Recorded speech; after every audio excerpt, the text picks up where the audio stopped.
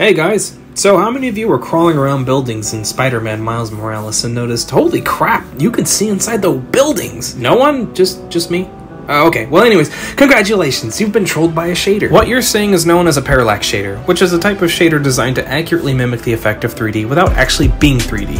And as you can see, they're hugely effective. Notice as I go behind the facade here, you see nothing. As I try to go inside the window, the interior disappears as I just clip through it. The reason you'd want a shader like this for a building is mainly to save the time and resources it would take to render geometry inside the windows. It's not a perfect solution, and it does have its weaknesses, like turning a corner on a glass window and just seeing a windowless room. Though, if you have a talented enough graphics engineer, you can get around almost any issue. Another version of the shader that I guarantee most of you have seen and not realized is POM, or Parallax Occlusion Mapping. Again, what you see effectively looks 3D, but closer inspection reveals that it's just more fancy smoke and mirrors. So the next time you're slinging webs in Spider-Man Miles Morales, just remember, those windows are sus.